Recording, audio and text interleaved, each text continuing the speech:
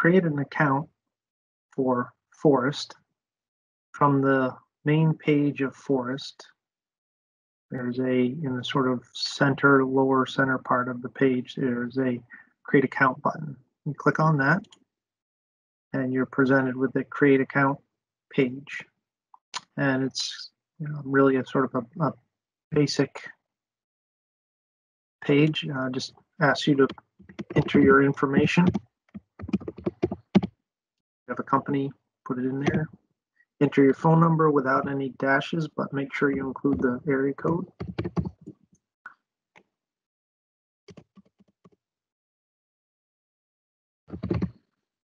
If you're a licensed forester, you put your number in there. And then you want to put in your email account.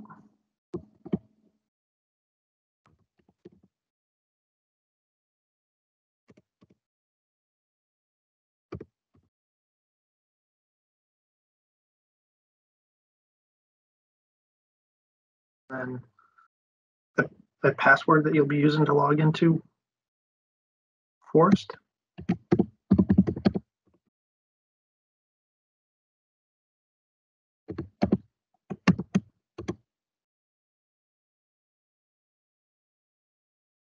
Verify it by typing it in again.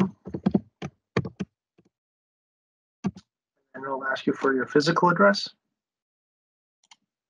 And I'm just going to put in my office address here in Augusta.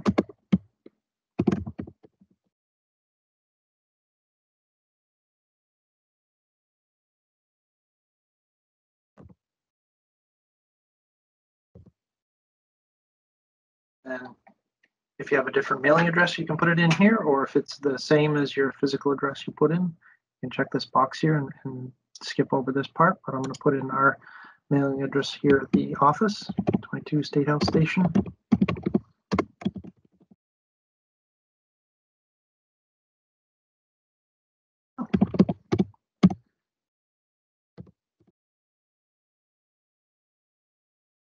And then once you have everything entered here, the form is gonna, as you're filling it out, would prompt you if you didn't get something right. I think you've probably noticed if you don't have a complete phone number in here, it's gonna give you some notice that it's requiring 10 digits.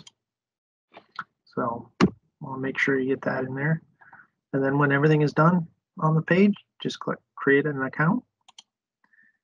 And you get this notice saying you're almost there. And what it's doing is it's going to send you an email to the email address that you provided on this page for you to verify that you are who you are, and this is action that you want to create an account for FOResT.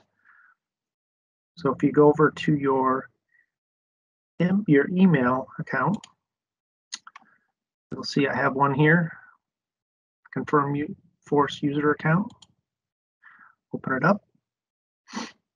And a very important thing to remember, this is what you're going to need to know for any sort of notification that you'll be participating in, is your FOResT user ID.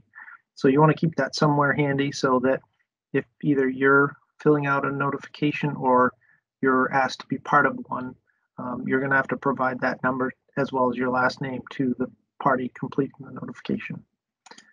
So just remember that's there and keep it handy. Otherwise, you click Activate Account, and it's going to take you back over to FOResT. And it's going to say, okay, hey, you've activated it. Now let's sign in. And you want to put in the email account.